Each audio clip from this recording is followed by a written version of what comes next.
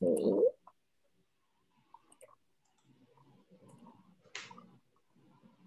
Okay. All right. So I hope my screen is sharing. All right. So greetings, everyone, and welcome to the Innovations in Aging Research Webinar Series. I will be your host for this afternoon. My name is Noemi Maureen Lanza. I'm a research professor in the Philippines, and my current research interest is on sound and acoustics in rehabilitation in geriatrics. Right. So this webinar is brought to you by the American Congress of Rehabilitation Medicine, Aging Research, and Geriatric Rehabilitation Networking Group. We are currently welcoming new members, so if you're interested, kindly visit our webpage. It's flashed on the screen, or contact our chairperson, Dr. Patricia Hein. We would love to hear from you and undertake collaborative work on aging research. This is really one of the fun things to do in this organization, so please come and join us. Additionally, the ACRM is inviting everyone to attend the 98th annual conference. It's in September, so that's roughly 2 months away. It is completely virtual, so it's accessible to anyone and everyone across the globe. So please visit www.acrm.org/2021 to get a glimpse of the virtual program and to check out the rates that best suit your preferences. We hope to see you there. For this afternoon, our speaker is Dr. Pierfilippo de Sanctis, and he will be speaking on EEG-tracked Gait, providing an unprecedented window in the neurophysiology of cognitive and motor research. Motor aging. So before we get started, I would like to advise everyone that this meeting is recorded. That includes me. And I'd like to request all attendees to please keep your phones and microphones turned off or muted, and your cameras, please turn it off also throughout the presentation. We do expect to have about 20 minutes discussion at the end of the webinar. So if you have questions, please type them in the chat feature, and we will address as many as those as we can during the latter part of the hour. Of course, we are very much thankful for everybody for taking their time to sit and join us this afternoon. Perfect for tea time. All right, so without further ado, let me introduce our speaker for this afternoon. So Dr. Pierfilippo de Sanctis is a cognitive neuroscientist with a research history in basic neurophysiology of geriatric, psychiatric, and neurological disorders. His interests are on tasks designed to measure interactions between sensory, motor, and cognitive functions, while the subjects engage in complex real-world behaviors, such as dual task walking and gait initiation. His current focus is on application of EEG-based mobile brain body imaging, or the MOBI, on synchronized recordings of gait kinematics and electrocortical activity during treadmill walking. Dr. de Sanctis is the current assistant professor of the Department of Pediatrics and Neurology of Albert Einstein College of Medicine. He is also the project director in cognitive aging of the Division of Cognitive and Motor Aging and Cognitive Neurophysiology Laboratory of Albert Einstein College of Medicine. So ladies and gentlemen, I give you Dr. Pierfilippo de Sanctis. Doctor, the floor is yours. So let me just pull down my slides and you can pull up yours. Thank you very much, Naomi, for the introduction. And I'm excited to be with you guys. Let me share my screen.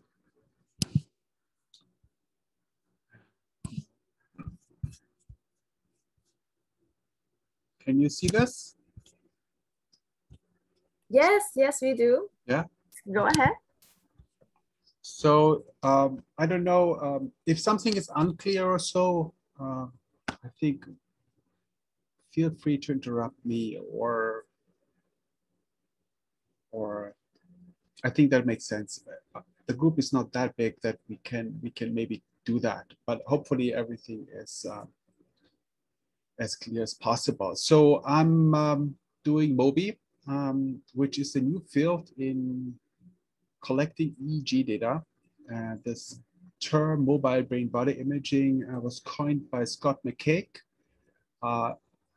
about 10 years ago. Was the idea to use EEG in a different way. Typically, EEG is used while people are not moving much, mostly just moving a finger or so to respond to a stimulus. And the idea would be to prevent contamination of the EEG recording. EEG being the recording of activity from the cortex, not contaminated by EMG and muscle activity, but more to that later. So let me start this disclosure on funding. I have nothing to disclose, and I have funding from the National Institute of Aging. I had the opportunity to cross-enroll my sample from a bigger R01 that is also funded by the National Institute of Aging, Central Control of Mobility in Aging. And I was also supported by startup funds assigned to Dr. Mahon and Dr. Fox. Here's an overview. I'm going to start talking about Gait as a macro function, which involves the integration of many different processes. I will characterize Gait as also as a basic activity of everyday living. Everyday living activities are assessed and are central to the diagnosis of dementia, which makes Gait a possible or a sensitive assay to assess dementia progression. And then I will make the argument that there's a knowledge gap in our understanding of everyday function during the early stages of dementia, and that closing this gap might improve our understanding of preclinical dementia stages.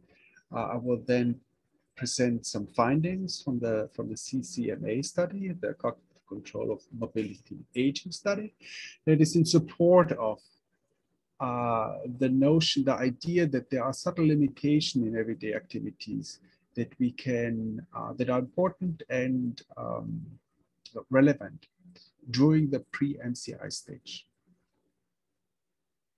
And then I will switch then to mobile brain body imaging, which I said is a novel way to record EEG. And it provides the opportunity to look at brain correlates of everyday activity and particularly gait. And then I will talk about recent findings that we are just working up for publication that are focused on the MCI stage. So we have people walk under the influence of visual proprioceptive conflict, and I will explain in a second what that is. So what do I mean with Gait as a macro function? Gait performed in complex environment relies equally on sensory, motor, and cognitive processes to safeguard navigation and to walk from A to B and to be able to interact with what happens in this very complex environment we live in. Gait is also a basic activity of daily living. There are 6, and mobility is one of them. And everyday functions basically assess our ability to independently perform daily activity. Traditionally, activities are classified as basic and instrumental. Basic are, self-care and mobility, and instrumental activities are things that are required to live an independent life, like shopping, using the phone, and managing your finance and medication. So, as I said, assessment of these activity is central for the diagnosis of pre-dementia and dementia syndrome. And basic activity are intact during the MCI stage, but mild problems in performing instrumental activities might exist. So especially more complex activities may require greater effort or accommodation. Now, it is generally assumed that our ability to perform these functions is unimpaired until a certain degree of cognitive decline has been reached. And because of the general assumption, it is largely unknown whether there are milder limitations in everyday function before people reach the criteria of MCI, of mild cognitive impairment. So in that central control for mobility in aging, in this study, that is a longitudinal cohort study of 450 community residing older individuals. And we set out to ask the questions, are there milder limitations before people reach the stage of MCI? And so to test that, we examined everyday functional profiles in cognitively older individuals who went on to meet criteria for incident MCI during follow-up, and compared their profiles to older adults who remain cognitively normal. And our hypothesis was that the frequency of milder limitation in complex and instrumental activity at baseline is higher in those who go on to develop MCI. So we used the late life function and disability instrument. Here is 10 items. It's a questionnaire, like your ability to visit friends and family, to travel out of town. It asks about hobbies and pastime. And so people score it from 5. That would mean no difficulties, to 1, can't do anymore. And in between are more subtle gray shades of difficulties. So 4 would be just a little, 3 somewhat, and 2 a lot. So over a follow-up of 3 years, what we found was that about 300 people remained cognitively normal, and 69 were diagnosed with MCI. And in terms of limitation, what we found is here's a whole list of activities. And what you see is here raw score here in percent for people that are normal, and for people that receive the diagnosis of MCI. And so these are the activity assessed at baseline, before, at a point where everybody was assessed as normal. And you can see that there are differences between people that do not go on to develop MCI, and particularly in more complex activity, like traveling out of town, invite people to your own home and entertain. It seems like that there are subtle limitations that we can find at baseline. So let me summarize that. There are milder limitations. They're still doing, of course, these activities independently, but there are milder limitations in these more complex activities. And the prevalence is higher in older adults. They go on to develop MCI.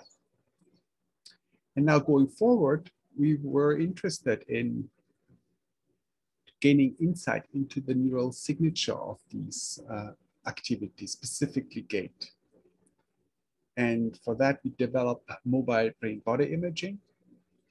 And the data that I'm going to show today seeks to establish the link between MOBI signals and MCI. And then after that, we also are interested to go further farther back in the disease course and see if MOBI is also sensitive to pick up signal during the pre-MCI stage. So why Gait? As I said before, Gait is not a complex, but a basic activity of daily living.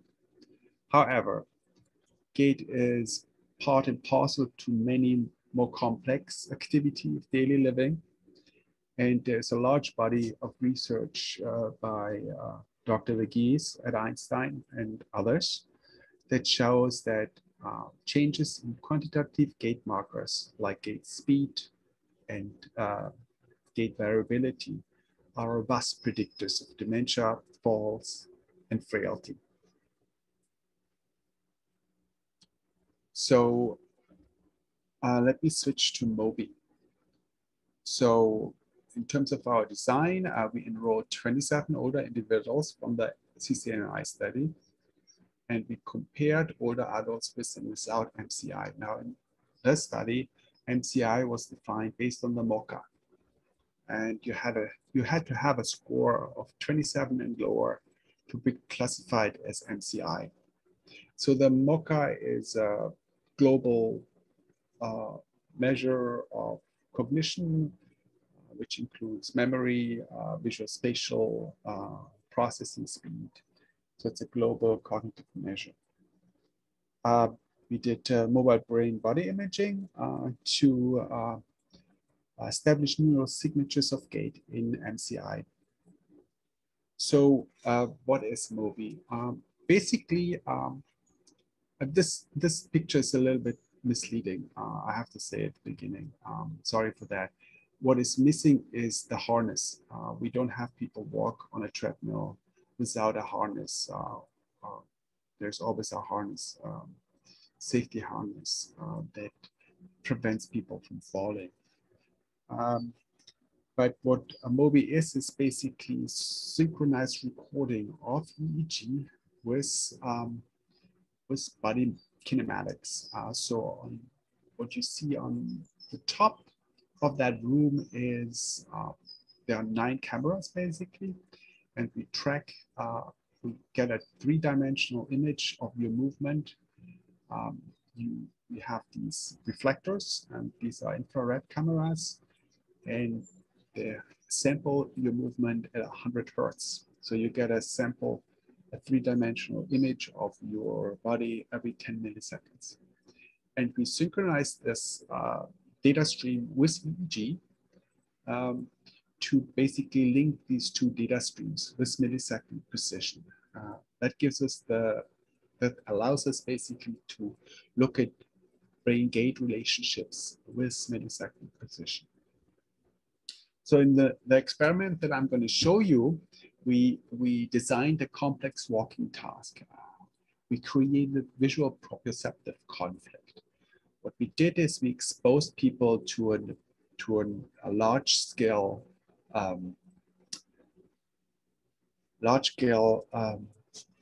star field that radiates outward, which created the illusion of optical flow. So you see the person walking on the treadmill here. It's immersed in this virtual reality optical flow stimulus while they're walking in place on the treadmill. And there were 2 conditions. One where we showed this optical flow or this radiating out star field and introduced sideways shifts. So your environment, basically, you have the impression that your environment is shifting sideways. So we perturbed the optical flow. And we compared your gait and your brain activity to a control condition where we just projected dots onto the wall. They didn't move. So that's basically the control condition. And we wanted to understand better what the relationship is between gait and brain activity when you are exposed to this conflict in sensory information that we know destabilizes your balance, and how this relationship is affected by my cognitive impairment. So I'm gonna just mentioned that shortly. When you do EEG while you walk, you have to deal with motion artifacts. And I'm just going to mention that. So we have these EEG caps with 64 to 160 or even more channels, which allows us to measure the distribution of activity across the skull. And what you can see is that muscle activity and brain activity is the distribution of these sources is very different. So one main problem while you walk is your neck muscle to stabilize your head. And as you can see in the lower figure, the neck muscles, they project to the back of your head. And the frequency of that activity is, the amplitude of power is much higher in general compared to brain activity that you see on the top. So we capitalize on these features to separate brain from motion artifacts. So I think I showed this already. No, I'm going backwards. Okay, sorry. So what does it mean to track gait with millisecond precision? So I mentioned we have basically two data streams, OptiTrack or infrared cameras that that creates a 3D image every 10 milliseconds. And so what we do is we identify the moment of heel strike. And we time lock EEG activity to that moment. And then we do time frequency analysis, which allows us to look at brain oscillations and the power or the amplitude of these brain oscillations and how they change time lock to the heel strike. And we can separate gait from non-gait related activity simply by, not so simply, but it works very well by averaging. So a person takes over 300 strides typically in our experiments. That means we can average across 300 strides brain activity time locked to the heel strike. And if a signal is time locked to the heel strike, averaging will amplify that signal. And activity that's not related to the heel strike will average out because it's sometimes positive and sometimes negative. So it goes towards zero. So that's one way to extract task related, in this case, heel strike related activity and look at the activity as a function of your experimental conditions. So what is it we are actually measuring there? When I talk about neural oscillations, what we measure there, the main source of scalp recorded neural oscillations are postsynaptic potential generated at the cortical level. That's the main source. It's not action potential, it's postsynaptic potentials. That is not to say you cannot record action potential. You actually can, but that's a different technique. So what we end up is these traces are recorded at the scalp, and then we can, and so these traces are oscillations, many different oscillations on top of each other. So we can filter and look at specific frequency bands that have been shown to be significant or relevant in the context of motor behavior and cognition. So I'm going to introduce 3 studies and introduce basically two EEG signals or oscillations of interest. There is the mu and beta oscillation, which means it's 8 to 28 peaks per second. And I will also introduce the theta oscillation, which is an oscillation between 3 and 7 peaks per second. So the first EEG signal of interest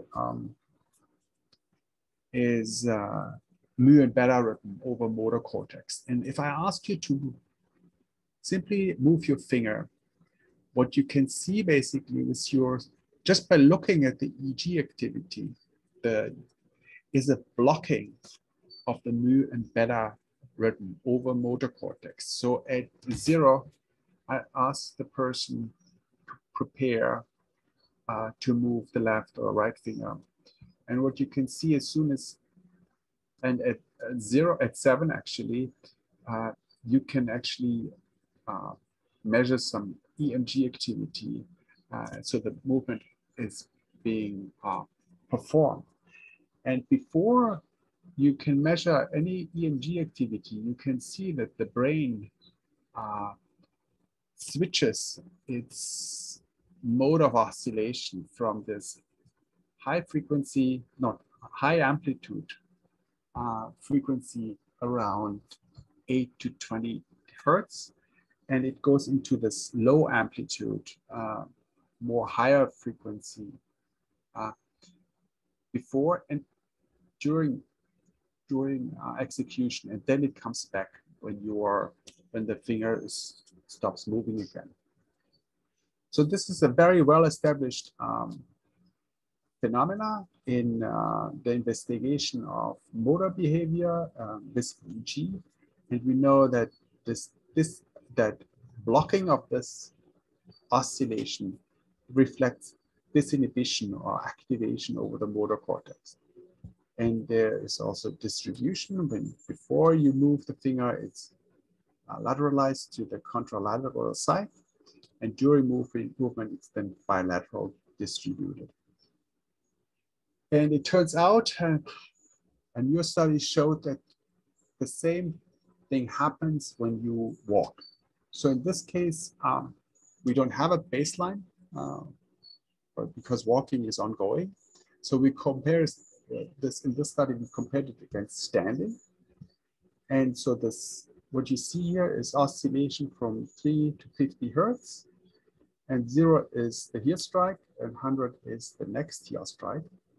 And what you find is, compared to standing, there is a blocking here, signified in blue, a reduced amplitude within this frequency band.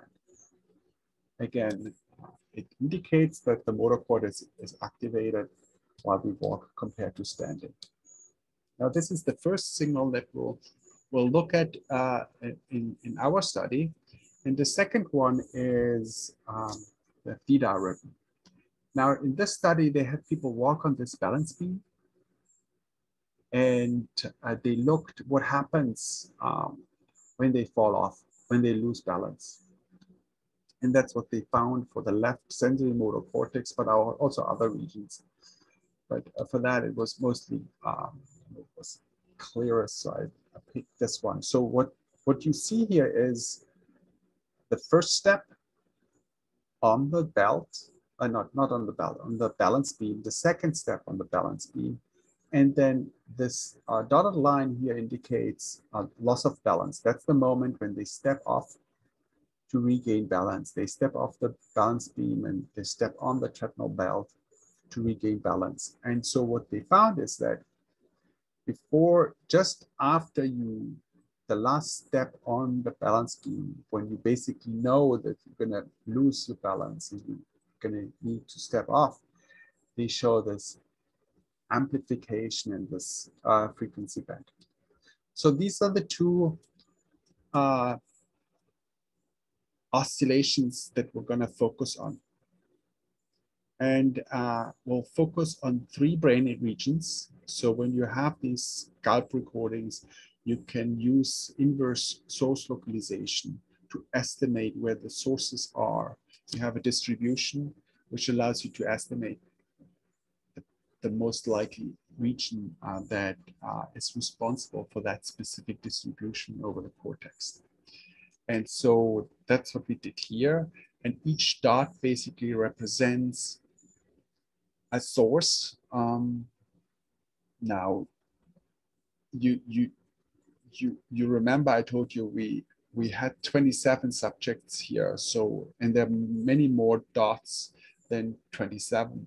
So what that is so we use independent component analysis to identify brain sources. And on average, a person contributes 4 to 10 sources that are classified as brain sources. And so we use cluster, K means clustering, to basically source or to basically define the gait-related network. And you see these sources localized to motor regions, but they also localized to visual regions, and which makes sense because we need the visual cortex to be active when we do that. So, but I'm going to focus on 3 areas: premotor or supplementary motor area, left and right sensory motor cortex. And so we're going to look at the power or the amplitude of these oscillations localized to these 3 regions. As I said, we're going to focus on theta and mu and beta. Our predictions were that conflict, visual proprioceptive conflict, will lead to increased step width in an effort to increase gait stability. Sorry. And we predicted that this is particularly the case in people that are classified as MCI. And we also predicted that there are different MOBI signatures during conflict between cognitive normal and MCI. So here is our table 1. We had 14 people that were classified as MCI and 13 people as cognitively normal. On average, there were 75 years, and there was no difference between the groups. Here are the gender distribution. There was no difference in education. And by design, there was a difference in the MoCA. I was 25 in MCI and 28 on average. It didn't differ in terms of depression, gait speed, height, and weight. So what happens with your gait when you are exposed to conflict, sensory conflict? So here I'm showing you the static condition. These are basically 13 or 14 dots when in cognitive normal people, and step width when you're exposed to visual proprioceptive conflict. And you basically can see that there's not much of a difference between these 2 conditions. People that are classified with cognitive normal. So what happens if you are classified as MCI? You can see that there's an increase in step width when they're exposed to conflict.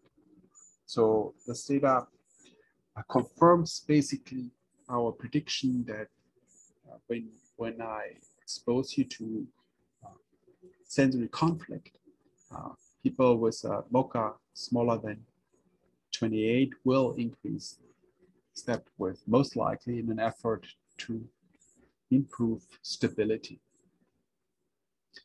Now, the next slide, I'm going to show you MOBI signatures, and let me walk you through this.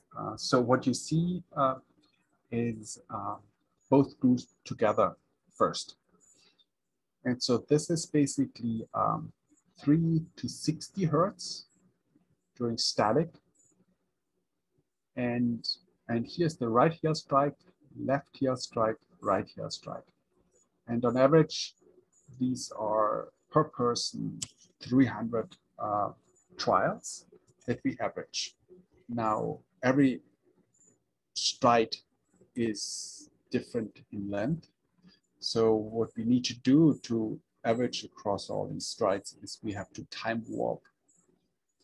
We time warp the data matrix to the medium stride for that person. So that's what you see here. And this is the left sensory motor cortex. as I said, for the whole group. So these are 27 subjects.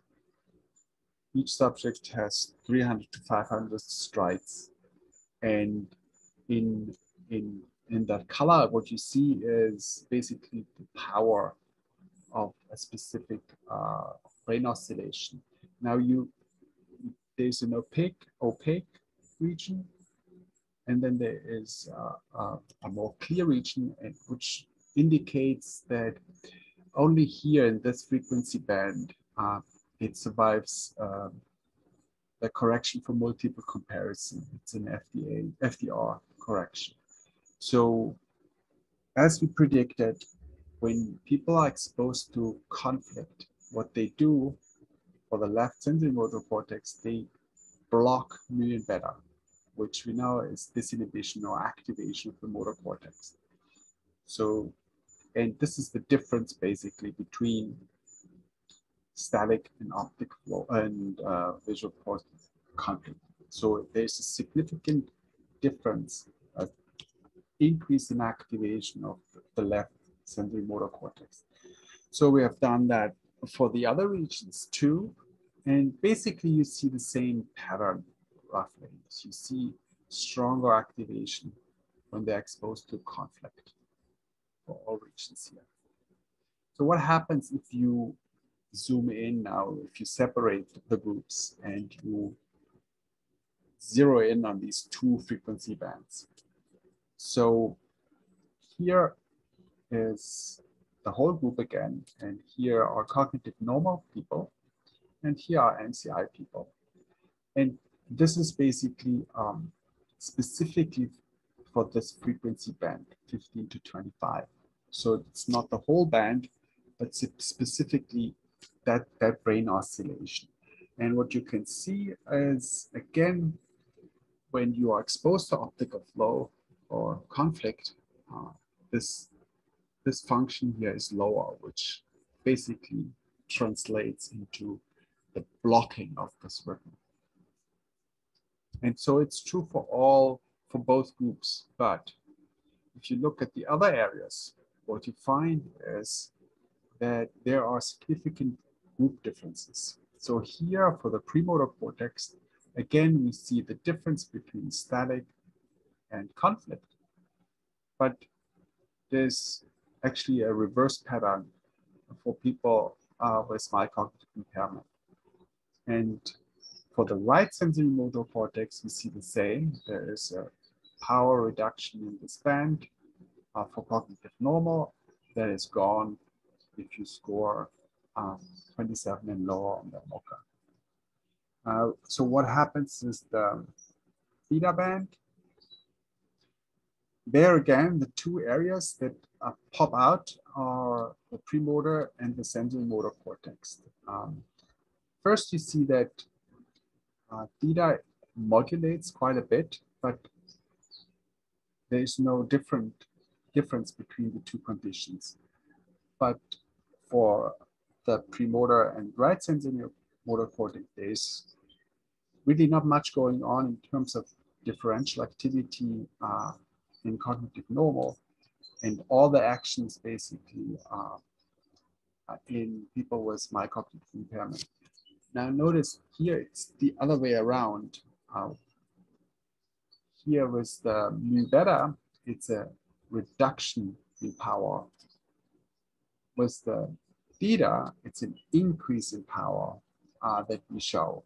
So the same brain region starts to oscillate, and one oscillation is reduced in power, the other one is increased in power, depending on the frequency band and the differences between groups.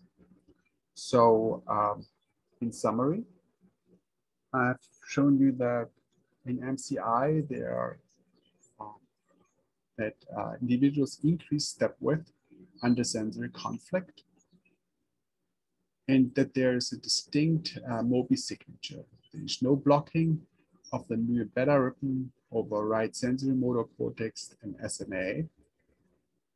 And there is a strong increase in theta power over right sensory motor cortex and SMA. And we know from other studies that theta is increased during instability and loss of balance. So our conclusion here is that our data suggests that people that score lower on the MOCA are more challenged by conflict, which lead to increased step width and increased theta power in certain areas. And overall, I would basically finish by saying that mobile brain body imaging provides an unprecedented window into the neurophysiology of mobility in aging. And it will help to improve our understanding of early brain changes related to normal and pathological aging. And I'm left with thanking you for your attention and pointing out colleagues and friends that helped me with this work. Thank you very much. Questions? All right. All right. So, oh, that is a very informative and very interesting talk, Dr. De Sanctis. All right. So the floor is open for questions. Is there anybody who would like to air out their questions to our speaker today?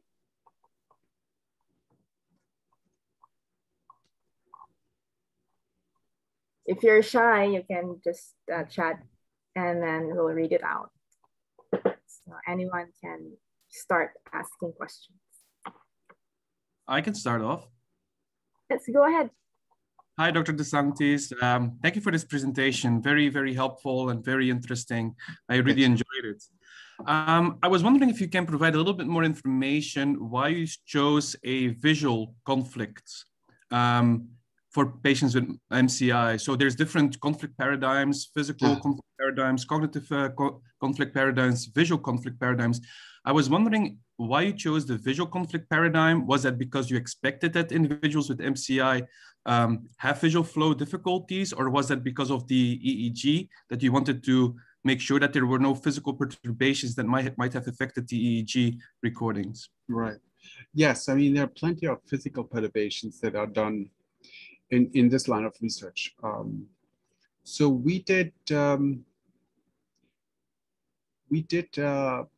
visual because there's a bunch of studies that show that, not specifically to MCI, but in general, that optical flow has a strong impact on the way you walk.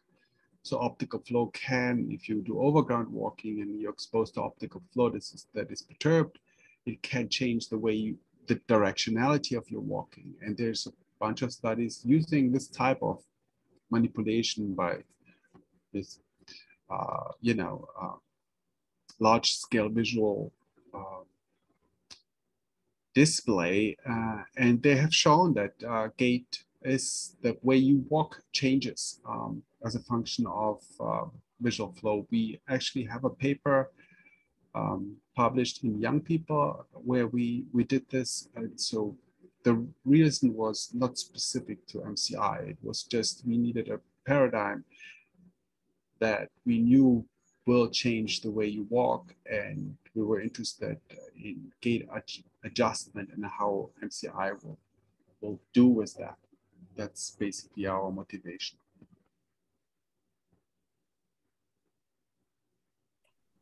Thank you. I have a question. Hi, Dr. De Sanctis. This is Malike from Marcus Institute for Aging Research. So I was wondering, so what was the reason that you used the camera system, the optokinetic? Like I see people usually use variable sensors to measure the gait.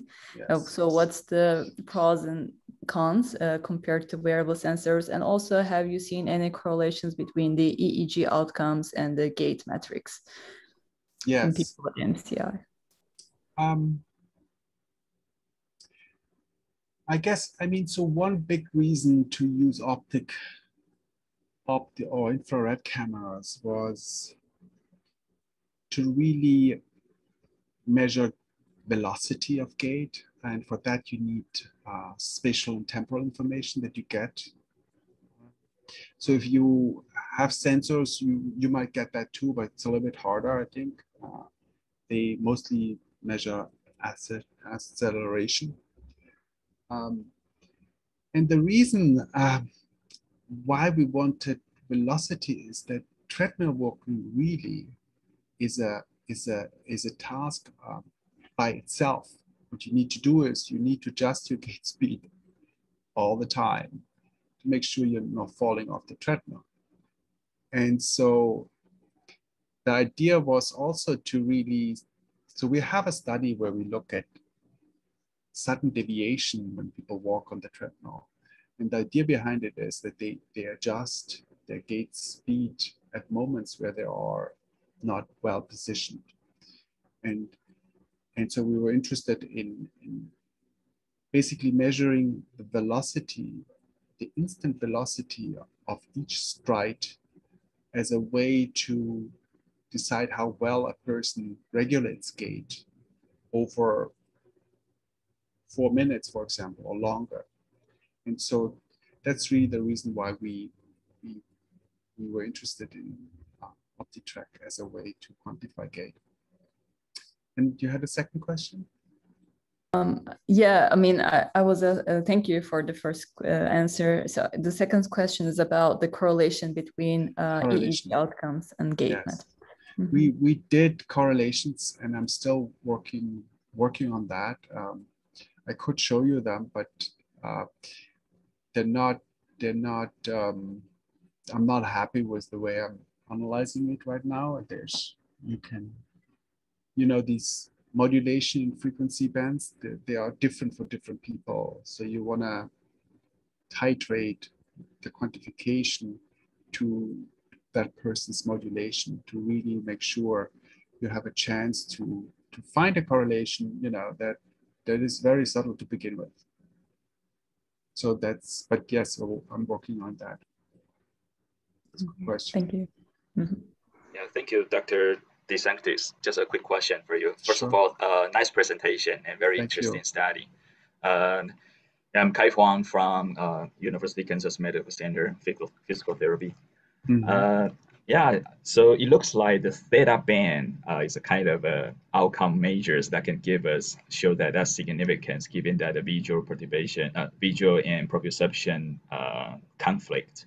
Mm-hmm. I noticed that given your research design, the visual conflicts that you're given is through the medial lateral using the virtual reality, right? So my question is that does this outcome, the significant outcome that we found from your preliminary data, is because of this direction dependent? What's your thought about, for example, if today I change the visual conflict in terms of their speed, which is anterior-posterior changes, will you expect the same thing, or you think that would be the other story probably can be found using, for example, from mu band or the other metrics? Mm-hmm, mm-hmm. I mean, I would say there is a bunch of studies that have people that have, so we have one study where we have people standing actually and exposed to that type of simulation. And we asked the question, how do they sway anterior, posterior, and lateral? So because optical flow in itself, when you stand, would propel you forward, and so you would expect anterior posterior perturbations of your gait stability. I have to say, we did only find challenges that we only found, if I remember correctly, we only found increased sway in the lateral direction, which was a little bit puzzling because they should show this anterior posterior. So it was a question that we really didn't answer. I would agree with you. I think depending on how you manipulate that visual stimulus and how you create the conflict will have a different effect on, especially when you stand still. Yep. Yeah. Okay, thank you. Thank you. Any more questions? Yeah. Hi, Philip. He's Patricia. Hi, Patricia. Hi, how are you? That's wonderful. Thank you for making time. I know it's Friday afternoon and such an important time. So thank you everyone for attending, and thank you for making the time to share your so insightful and innovative research. Mm-hmm. So I have a question regarding the duplication of this methodology. So thinking about some of our patients whom I already have mobility impairment and some dysfunctional gait, did you ever validated with some other populations that might not have asymmetric gait patterns that might already increase some possibility for noise and a larger variance in your data? So we do have a collected data set on individuals with a diagnosis of MS. So there we, but that data is unfortunately not analyzed yet. So I don't really know what the signals there are. But if you invite me back, I will try to get that up and running so that I have a better answer to your question. I see lots of smiles. So that I can see that Noemi is already making a note to put into the. Now we would love to have you back, definitely. Excellent. And eventually, like even for our 2022 conference, to have maybe organized with some of our experts like Dr. Divus and Kaya doing one symposium, and I think that will be really interesting for the organization to learn more about the methodology. I am not familiar with the system, the MOBI. Yeah. Usually we work with those clinical gait laboratories like hospital-based that have several cameras and sensors. And so I don't know how that differs and how much the technology is different than what usually we use in our clinical gait instrumentation. But definitely will be interesting to learn more about it. And I'm sure our field will appreciate. Yeah. Excellent.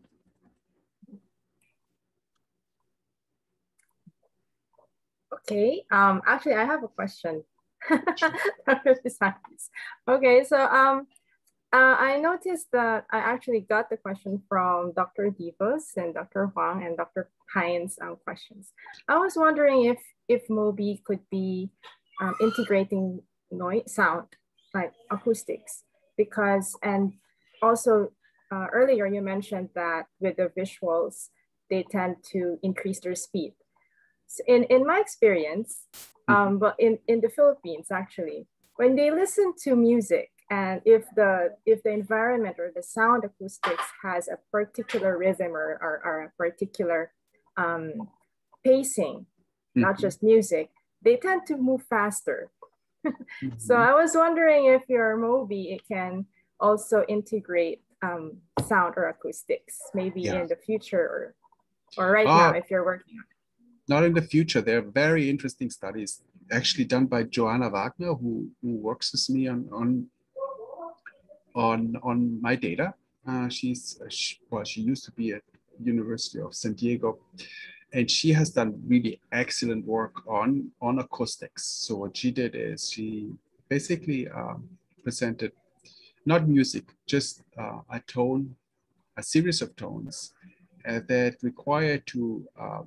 So she first measured the cadence of a person, and then started to present tones at that cadence, and then she either increased or decreased the rhythm, and the task was to adjust gait to that new rhythm. And she found very interesting signals that have to do with response inhibition. There's a whole cognitive system we know of that has to do with response inhibition, and typically investigated with simple button press. but not with Gait. And so she could show that the prefrontal cortex comes online, especially if you have to reduce. So if the tone is faster and you have to basically make shorter, quicker steps, that is particularly challenging for the brain, more though than increasing step width, because it's really an inhibition to short new step compared to wide new step. And so she showed different signals with different challenges and is doing this now in Parkinson. So that's really exciting work there. Yeah. Done with auditory stimuli. Oh. Wow, that's really exciting work for me. For me. And one more question for you, Dr. Sanctis. So you talked about theta waves for MOBI. I was wondering if you also considered looking at the memory or emotional readings of the brain, because in my experience, when I looked at patients with cognitive impairment, they usually have memory. They worked also on emotion and memory to maintain their balance and also to increase their steps or to improve their walking. So there are patients who actually remembered their mistakes. That's why they got better on the next try. So I was wondering if MOBI also incorporates this data in your study. I mean, they are very, very interesting lines of research in MOBI. I mean, I'm not an expert, but I have colleagues that, for example, showed that when you walk through a space, that the architecture changes your perception. That there's a real interaction between your perception and your environment. And then there are studies that look at dance and music while you have an EEG cap on, and interactions between people when you have so joint attention, and so all this more complex behavior, social and also with your environment. These are all questions that we now can answer, because we can have people really behave in a more realistic way and interact while we measure brain activity. So yes, there are really very interesting questions that now for the first time, I think, in humans can be asked and hopefully answered. All right, so I think we reached our clock, our time. So how about some last words from Dr. Hein, our chairperson? Well, this was such a great presentation, and thank you so much for making the time. We want to bring you definitely back, and having a day, usually Friday, it's hard for our organization. Usually our professionals are already off the clock at this time. And so it's especially in July, but definitely we're gonna bring you back, and we're gonna look for future collaborations and also preparing some educational presentations with our experts here who attended today, who are many like Gait researchers. And I think that's gonna really help in advance many areas that we are doing research. So thank you for the work you do, Dr. Sanctis, and keep up with the good work. And we are gonna keep monitoring and contacting you. Excellent. Please stay in touch. I'm interested to learn more of your, your end of research, your side of that. Yeah, definitely. There's a lot of cross interest. So I think that's gonna be wonderful. All right. Thank you so much. Thank you so much, everyone. We will be sending you the copy of the video. And if you have questions for Dr. Sanctis, please let us know and we'll forward the email for you. Thank you and have a good day, everyone. Thank you. Bye-bye. Thank you, everyone. Thank you, Dr. Sanctis. Thank you. Good.